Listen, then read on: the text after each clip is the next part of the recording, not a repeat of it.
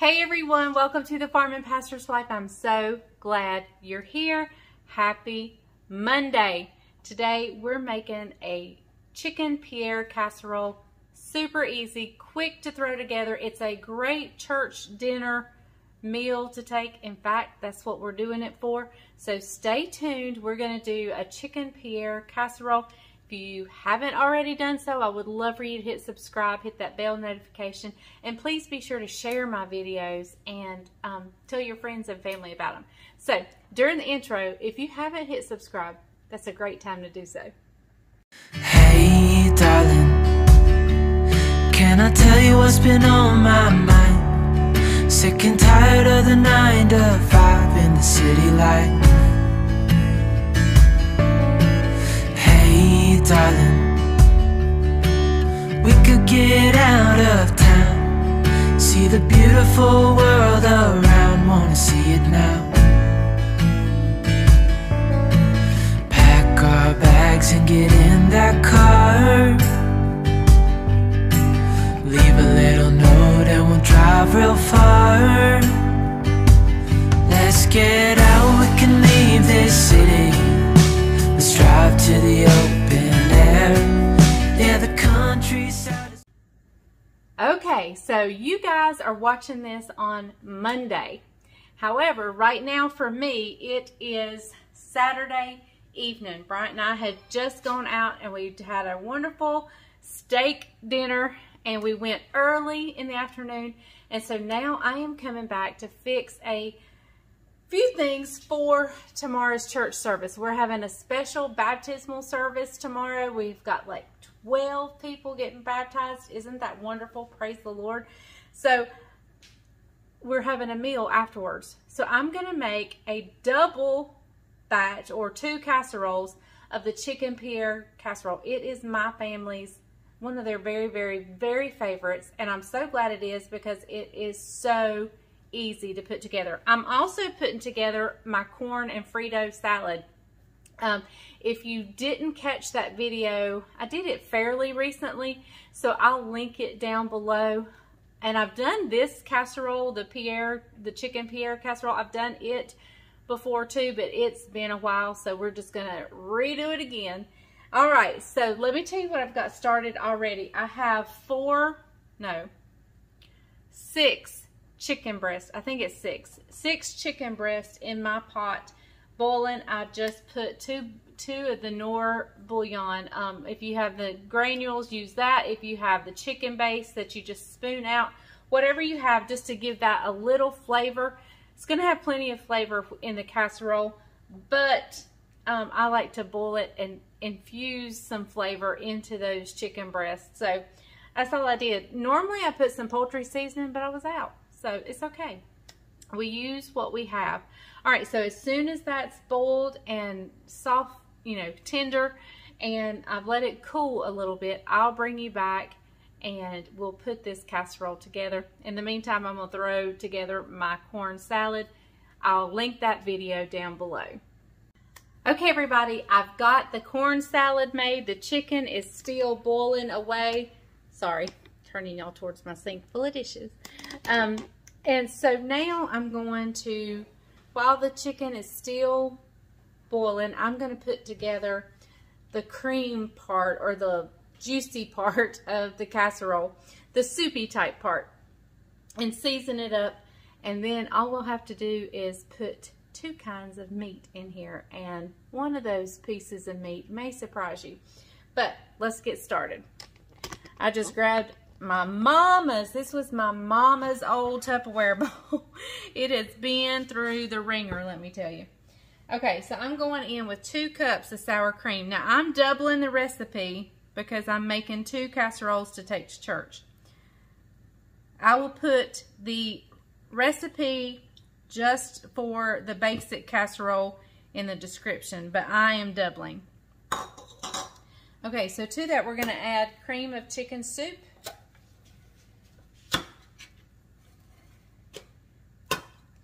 And I'm going to just add 2 cans. You would add 1 if you were just making 1 casserole.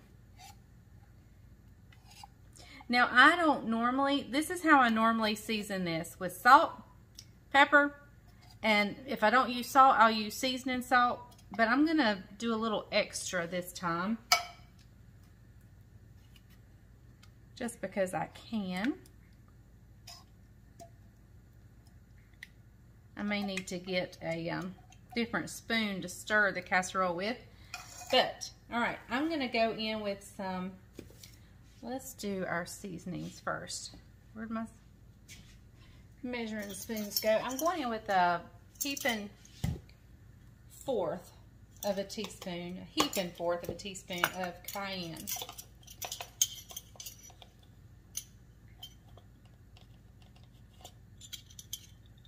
There we go. I'm going in with a heaping half of black pepper. If I can get it open. Good gracious.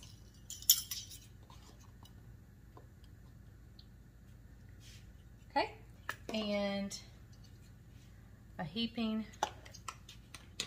half. Everything I do is heaping.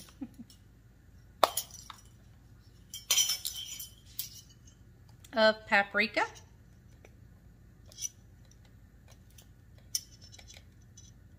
That'll give it a really pretty color. Alright, I'm going to grab some salt here. A little bit of salt. And to make it pretty, let's go in with some parsley flakes. There we go. Alright guys, I'm going to stir this up.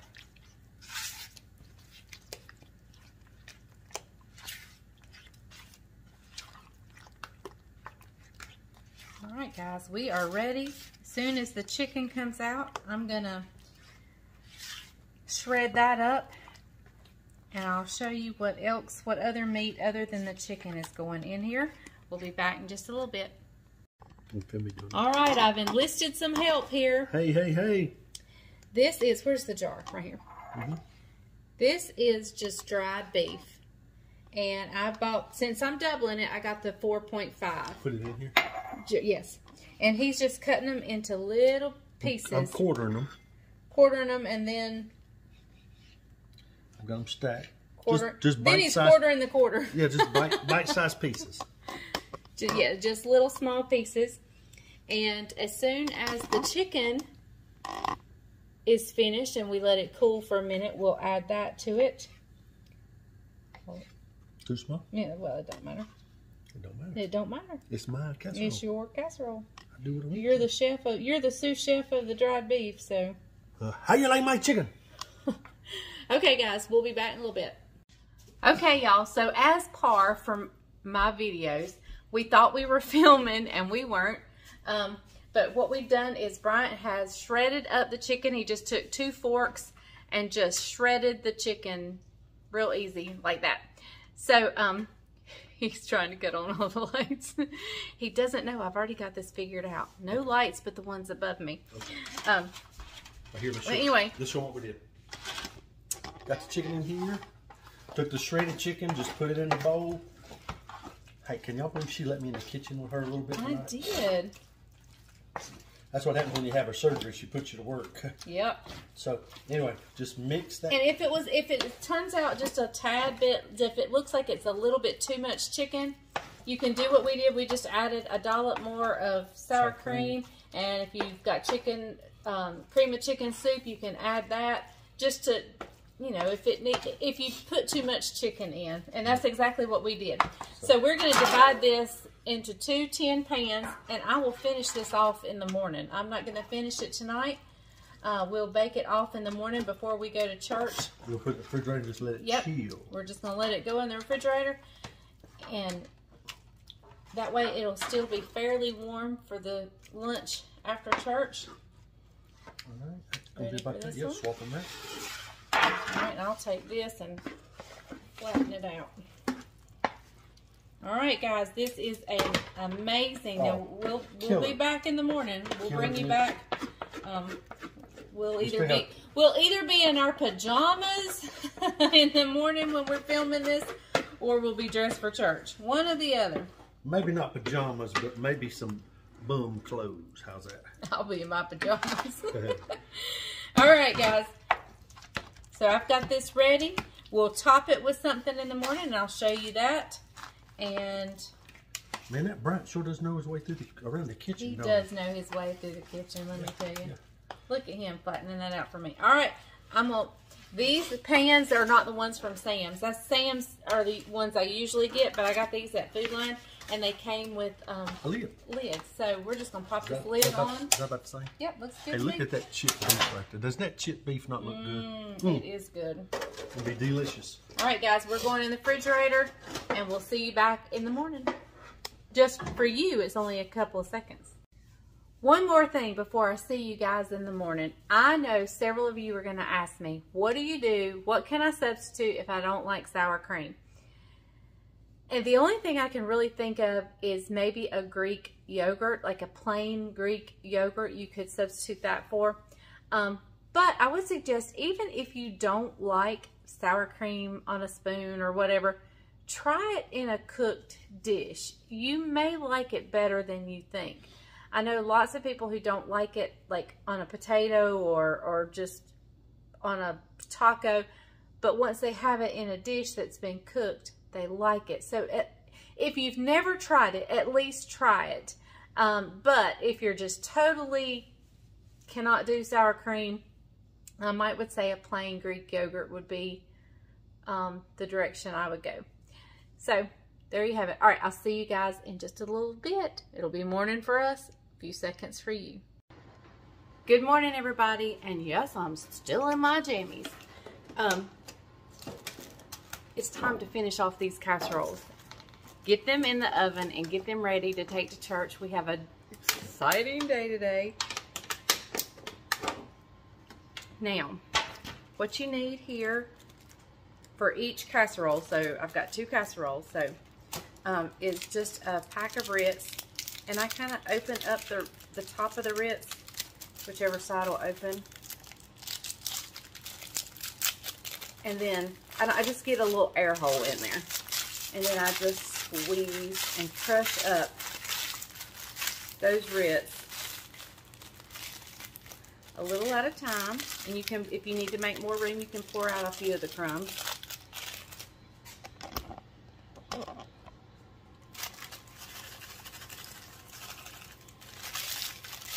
And 1 sleeve per casserole is what you're going to need.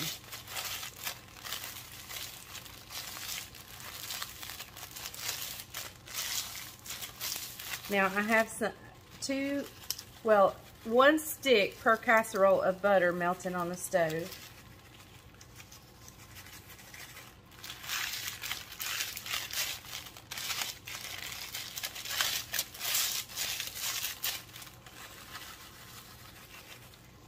And we'll just top this casserole off once I get all the Ritz crackers crushed up and on there. Oops, I slung some crumbs. Once we get all the crumbs on here, we're going to top it off with a stick of butter. Now, since I doubled my recipe, I melted 2 sticks. So I'm just going to have to eyeball what I think half of the butter is. Let me grab that. Okay, we're just going to drizzle a little bit of the butter. And it doesn't have to touch all areas. Somebody asked me why I didn't just mix the crumbs with the butter and then put them on. I just don't. I mean, it's just easier for me this way.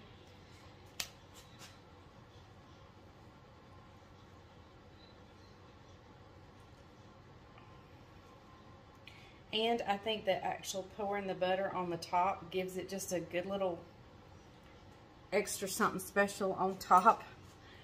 Whereas mixing it in, it might lose that little extra specialness. And if there's extra anywhere, I just tilt the casserole out and just kind of let it go. All right, these are going in a 350-degree oven for about 30 minutes. I'm going to go get ready for church. Okay, everybody, I'm in the middle of getting ready, so as you can tell, my hair is not ready, but I grabbed one of the casseroles out. I'm leaving the other one in just for a couple more minutes, but look how beautiful this is. gorgeous. Unfortunately, you're not going to get to see the taste test. Well, I might, if, oh, Pastor Bryant just said, yes, they are, because he's going to come in here and taste test it. All right, so we'll be back in just a little bit, and when I get the other one out, and I'm going to wrap these in tin foil and then put the lid back on, the plastic lid, because when I get to church, I want to take that plastic lid off, because we have the most amazing thing at church. It's a warmer. It's like an industrial type warmer, and you can just slide stuff in. It is amazing. It is wonderful. I love that thing so much when you're cooking for a crowd. I love it. So we're going to wrap these up in tin foil just so I can pop these plastic lids off and stick them right in that warmer. It's going to be great. So hang on. PB's coming to taste test in just a minute. Okay, everybody. Good morning. Look, first time ever he has preached in a t-shirt. In a t-shirt today. Tell them why. Because we're having a baptismal. Yep. And all the people getting baptized, and Pastor Bryant and Ramey, his helper, they are all wearing these Made New t-shirts. So. Made New. Made New, turn around. Browers Wesleyan. Yep. Name of the church. So anyway, God is good. All right. So got about 12 that's being baptized, and this food is for the celebration meal afterwards. We love a potluck. We like to eat. Our philosophy is we meet, we eat. Yeah. All right, here we go, guys. You ready? I can see it. I'm gonna burn my taste buds. Maybe I ought to let this cool. Well, I gotta finish getting ready. Yep. So. She's got to finish putting her eyes on. No, my eyes are on. Oh, really? What do you got to finish? And I think down below I've put the description of, or the link, or the name of my mascara, because y'all ask me all the time. Yeah. They never ask about my makeup. Here we go. No, you go ahead. I can't. You go ahead. I can. It's got Ritz crackers on it. Oh, I can have it. Here we go. Here we go.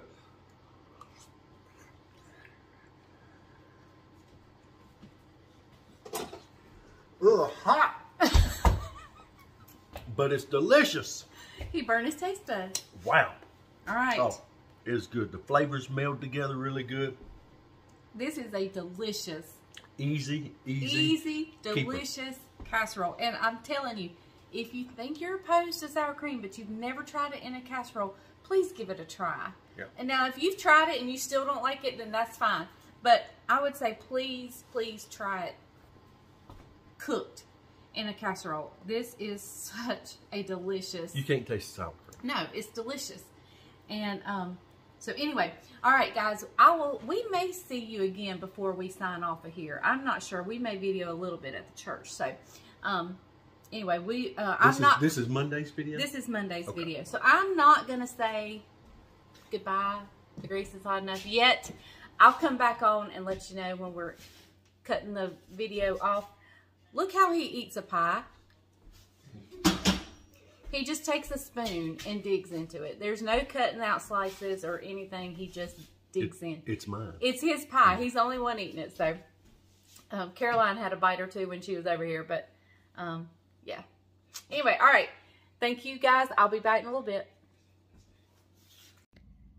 Okay, guys, well, that's it. I didn't get anything filmed at the church. Well, I did, but that went on the weekend vlog video, yesterday's video. So, but the casseroles were a great hit. I made 2 of those and only came back with like just a little spoonful. And Bryant and Isaac, well, mainly Bryant, has been eating that. So, all right. Thank you guys for watching The Farm and Pastor's Wife. I love and appreciate you guys so very much. I got caught out in a rainstorm. Praise the Lord for rain. I was mowing. So I just, once it lightened up a little bit for me to get to the house, I just took a shower and said, well, we'll just get ready for cooking supper tonight and making tomorrow's video. So I will see you guys tomorrow. Hopefully it's going to be a fried chicken video. So don't miss it. Hopefully that's what it's going to be. If everything goes well tonight, that's the plan. Anyway, so thanks for watching The Farm and Pastor's Wife. Remember, if the grease is hot enough, you can fry anything. Bye, y'all.